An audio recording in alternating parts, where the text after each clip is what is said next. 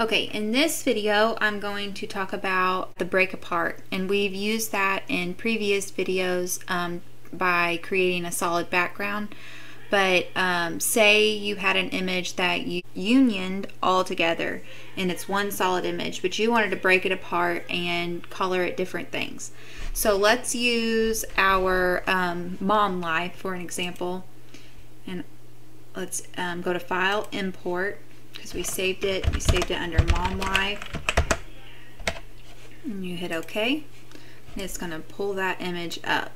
Okay, and I'm pretty sure we grouped these together, but let's union it just to give an example. Okay, so let's ungroup it by Control-Shift-G, and then let's Path Union. Okay, so it's all one image. You can't, when you change the color, you're going to change the whole image, that color. But say we wanted to split it up and change the sunglasses one color, the hair, and the mom life. So what we're going to do is we're going to go up here to Path and then Break Apart, and it fills all the little holes in. Okay, now we're going to drag a box by clicking the left mouse key and selecting the hair. Go up to Path and Exclusion, and it'll get rid of that. Then we'll do the same to the glasses. Path, Exclusion, and the same to the mom life. Path, Exclusion. So now we can see that there's three different designs, and we can color in three different colors. Okay, now our other example that we've been using, let's do a basketball. So let's go to Google, type in basketball, flip art, black and white, and let's grab this thick, and it's 320, but it'll do because it's just a black and white. So let's copy it, right click, copy image, go to Inkscape, right click, paste.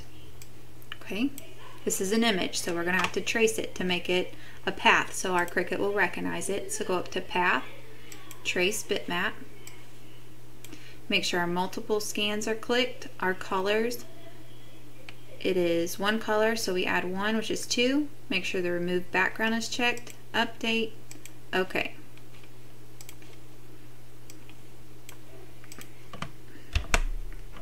Okay.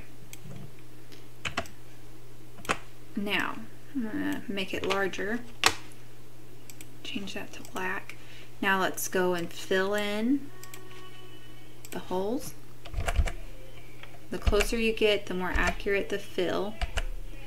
And I'm going to show you something. If I get too close, it won't do anything. And if I get close and it's cutting off, it'll leave you with this little thing. So all the image has to be present when you zoom in for it to be, or it has to be visible for you to fill it. So I hit Control-Z to undo that, and then click in there to fill.